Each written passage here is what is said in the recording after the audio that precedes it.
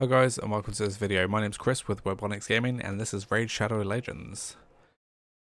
So this is going to be a playthrough slash walkthrough guide for anyone who's new to Raid or wants to get into Raid and to see what it's about. Hopefully you guys will watch some of these videos and kind of follow along, get my perspective on what is useful. Let's check out this intro.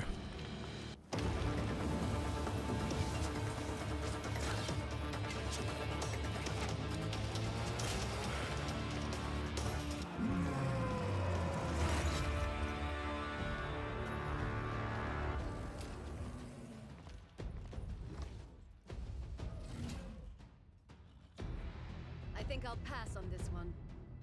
Elhain, I think he likes you. Not for long. Okay, so we get straight into the game. There's a little cinematic intro, and then we get to this kind of like press this button here to do stuff. Yeah. So before we get into this,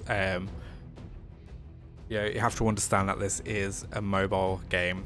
So we're treating it like a mobile game. We're not expecting to have like a major in-depth story or extensive gameplay mechanics. It is what it is. This game is built for mobile. And it is good and it's very playable on mobile.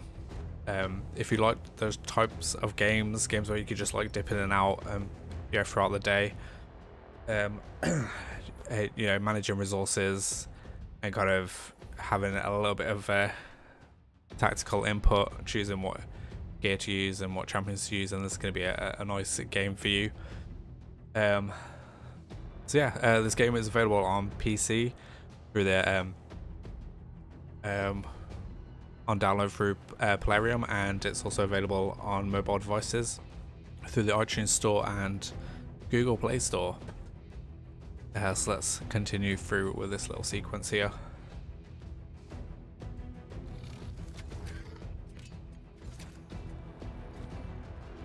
Well shot! Where did you learn that? Hunting orcs. The Arbiter cannot bar me forever, Elf. You and I will have our day. Let's keep moving.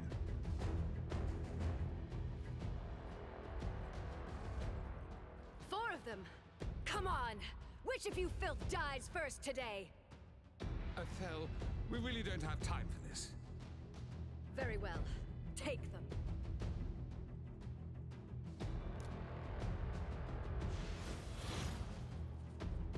By the light! I'm glad you're on our side. It's just one big happy family, mortal. Move along. The sooner we win, the sooner I'm free of you. Spread out. The artifact should be here somewhere.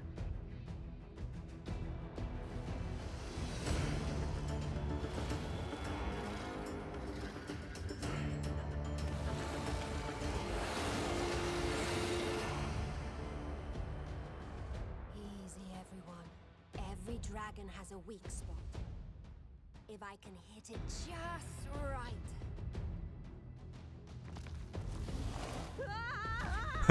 And you're gone.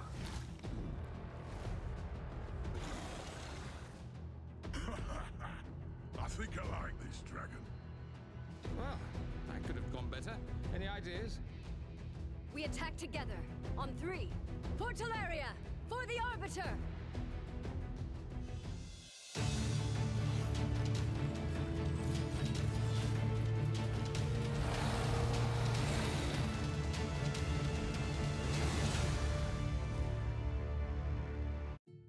I thought these champions may have been the ones. Yet it seems I have failed. They were not ready. Teleria is dying, consumed by war and discord. Even now, dark forces in the service of Siroth spread a foul shadow from the east. As Guardian of Teleria, I have done what I can, but my power is almost spent. This task now falls to you. I have strength left to restore only one fallen champion to aid you. With their shard remade, they will be bound to your will. But you must choose. Okay, so I started playing this game like a year ago now. And also, I don't think there was any story to it. I must have just like mashed through the buttons, and all that sequence you can kind of like click through it. You don't have to listen to that stuff. But I didn't realize like the Arbiter, the person just speaking there, was actually a champion in the game. And she is probably one of the best champions in the game as well. So congratulations if you've got her. I'm working on her and I almost have her. Okay, so this is the first kind of choice that you get. You have to choose your first champion for the game. Now they're all at the same affinity. They're all magic affinity.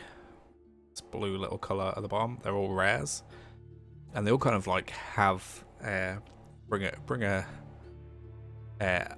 decent amount of advantage into the game for a starting character. They'll have some varied skills. Let's just go over these quickly. We've got Elhain, Kael, Gallic, and Athel. Let's go to Elhain first. She's got, you'll notice as well, all these champions have an aura skill, which increases ally HP in battles by 15%. So they've all got that, and then they've all got, I think it's 3.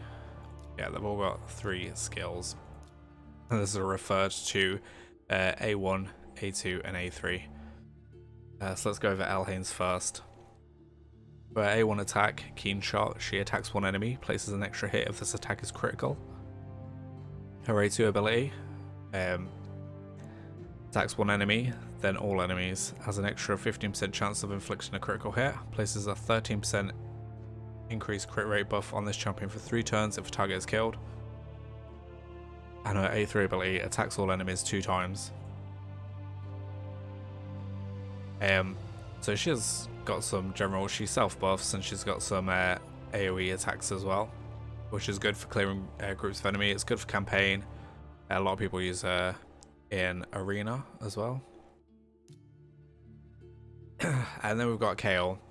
Kael's a lot of people's favorite for a start off champion, just because he has a little bit more of an advantage, because his attacks deal poison. So his A1 ability attacks one enemy, has an 80% chance of placing a 2.5% poison debuff for 2 turns, and that goes up to a 100% chance.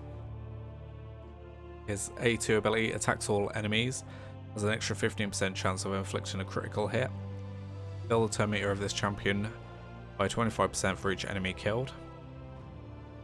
So if you attack and kill 4 enemies, you instantly get a turn straight after. And his A3 attacks 4 times at random, has a 40% chance of placing a 5% poison debuff for 2 turns. That has a cooldown on there, which takes it to 4 turns, and it takes the debuff, the chance of casting that spell, the poison part of that spell, by an extra 10%, so that goes up to 50%. Yeah, he's pretty good. Like, his poison abilities are the reason that a lot of people choose him. He's the favorite in many cases, because he has his poison, which is very beneficial for the part of the game which you unlock later, which is the clan boss. Poison is very useful in that encounter. That's why a lot of people choose him. Gallic, his A1 ability attacks one enemy 2 times. His A2 ability attacks all enemies, has an extra 15% chance of inflicting a critical hit, places a 30% increased speed buff on this champion for 2 turns. And his A3 ability attacks 4 times at random, has a 30% chance of placing a 30% decreased defense debuff for 2 turns, has a 30% chance of placing a 60% decreased defense debuff for 2 turns if the target has more than 2 debuffs. And then we move on to Athel. A1 ability attacks one enemy 3 times, has a 75% chance of placing a 25% weakened debuff for 2 turns on the last hit. This also goes up to 100%. This is probably one of the strongest weakened debuffs on a rare champion, just because it's 100% and it's on her A1 ability. A2 ability attacks all enemies, has an extra 15% chance of inflicting a critical hit. And her A3 ability places a 25% increased attack buff on this champion for 2 turns, places a 30% increased defense buff on this champion for 2 turns if the champion's current HP is less than 50% and gains 1 extra turn. So these are all the champions. That was quite a bit of a mouthful to go through all of those. They are all fairly, in my opinion, they're all fairly balanced, and it doesn't really matter which champion you choose. All of these are going to be good for clearing, for start of the game into mid-game range. So yeah, they're all pretty useful. The only difference is time spent on champion, resources spent on a champion. Kale's kind of the one you want to be putting resources in because it's going to be useful a bit later on down the line as well, such as clan boss. So you can use him in your like initial teams for clan boss. So therefore, it's resources spent wisely. But other than that, they're all generally kind of the same. They've all got like AoE attacks, single attacks. They've all got their own like debuffs that they bring, or buffs, and they've all got the same HP aura. So yeah, it's kind of dependent on you. We are going to go for Kale, just because he does have that extra poison effect, which is a good choice to go for, in my opinion as well, because of this poison debuffs is going to help you on clan boss, and with his A2 ability is going to be good for clearing packs, for getting you through your campaign. Let's grab this guy. So be it. Awaken, warrior. This is your bastion. From and then we start this up. Don't have to go through this. You can kind of like go through this yourself. But yeah, we're gonna kind of like cover each area as we go through it anyway. Excellent. On a fresh new champion that we can work with. Behold. Okay, so this is the campaign area. Chapter 1. 11 generations of peace had reigned between the kingdom of Karok and the realm of Aravia.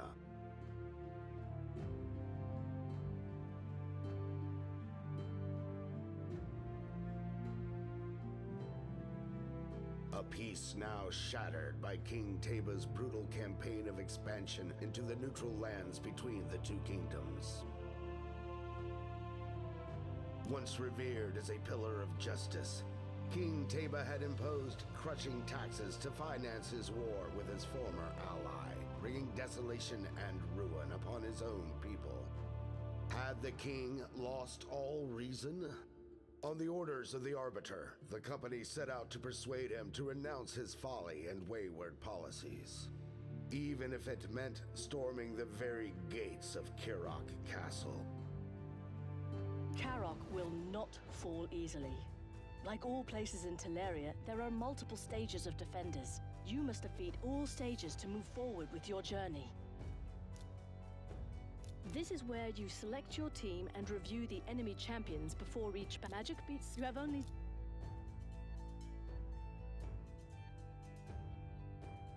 Okay, so that's just basically giving the setup of each stage. You've got your affinities here, so each champion has an affinity assigned to them.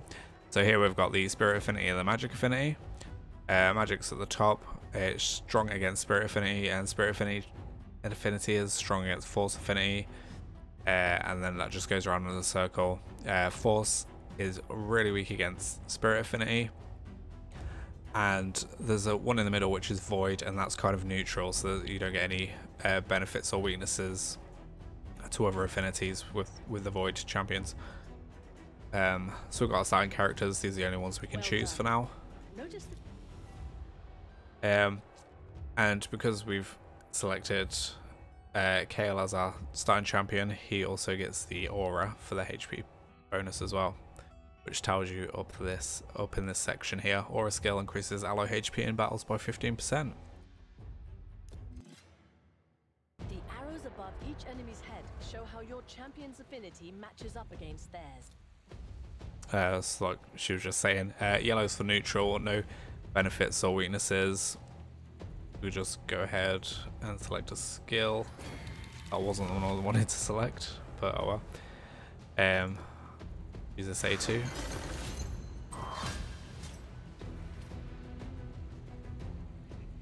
Might as well just take this out now with single attacks. Let's move on. These two have different affinities. It's got the affinity at the where it also shows their level. This is their HP and this is their turn meter. So we've got a strong affinity against this champion, which is the spirit. So I'm just gonna use our AoE attack. And then just finish this guy off. And there's a few like other things, like you've got the info of the battle. So if there's any buffs or debuffs, it'll give you information on those next to the champions or the enemies. The auto just kind of like lets this battle auto play out, and there's a speeder which it does that. And this is all the abilities per character. So we're currently on Kale with that green ring around him, and these are his abilities. The number on there is how many cooldowns it has, how many turns that you need to take before you can use that ability again. We've just gone through these bits, and this is like the area of where we are in the level. So we're around 3 of 3, and this is the time it's taken so far, 1 minute 37 seconds. So let's just finish these two off.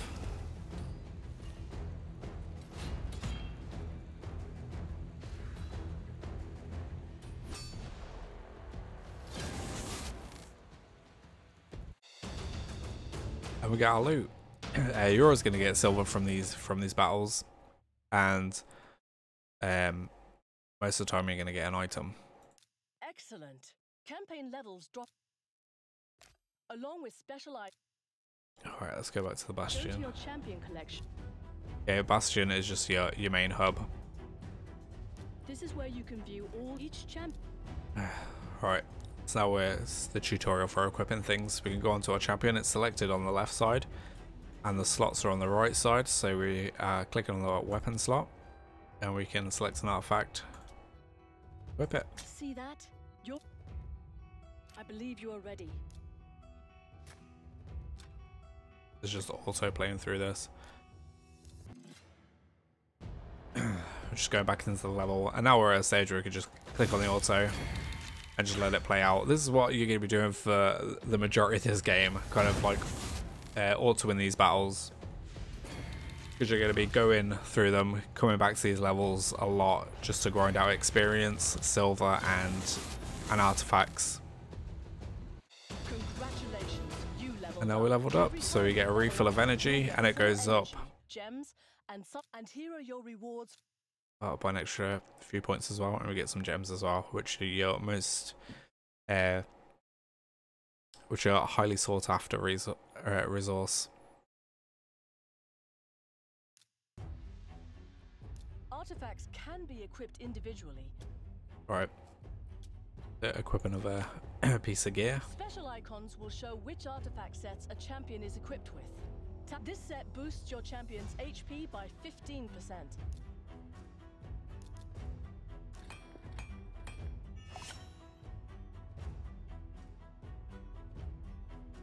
Okay, so it does kind of, it tells you as you play through this, there is a little intro, there's a, kind of gives you a brief guide of what you need to do to make your champion stronger, which is what we're doing now, just the basic. We're upgrading our gear that we've got, our artifact. Excellent work. When you have learned well. Okay, brilliant. So we completed a challenge, and we also get this, which is our new player rewards. So I think they brought this in a little bit after I started playing this, so it wasn't from the start. But basically, for each day you log in, you get a new piece of gear. This is a lifesteal set, which is very good throughout the whole time we're playing this game. And then at the end, day 7, you get a new champion, which she's not the best, but she is useful if you don't have any champion that fills that role. So we received our boots, and then we get to like microtransactions. You'll see a lot of these, especially when you just log into the game. I think on my main account, like about between like 5 and 7 pop up when I first log in, which can be a bit of a pain sometimes, but it's just, yeah, this is what you can buy. These are our packs on offer at the minute. That's all the stuff you get. But we're just going to deselect that. And now we can actually play the game for ourselves. So we've got 3 rewards. Let's see what this is. Okay, so this is just going through your like progress rewards. So starting from level 1, we've kind of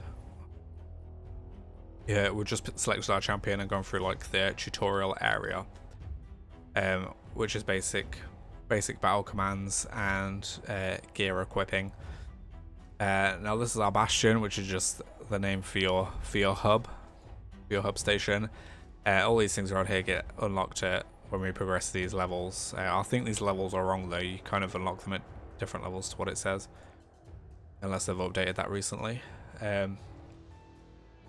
But yeah, so once you start off as a new player, you'll get daily login rewards, which is all this. So this lasts for 3 months, and every day you log in you get a new reward.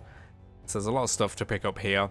Again, they didn't have this when I started the game, but when I was able to do it when they introduced it, which was probably about 4 months ago, I think. 4 or 5 months, probably a bit longer than that. More like 5 or 6 months ago.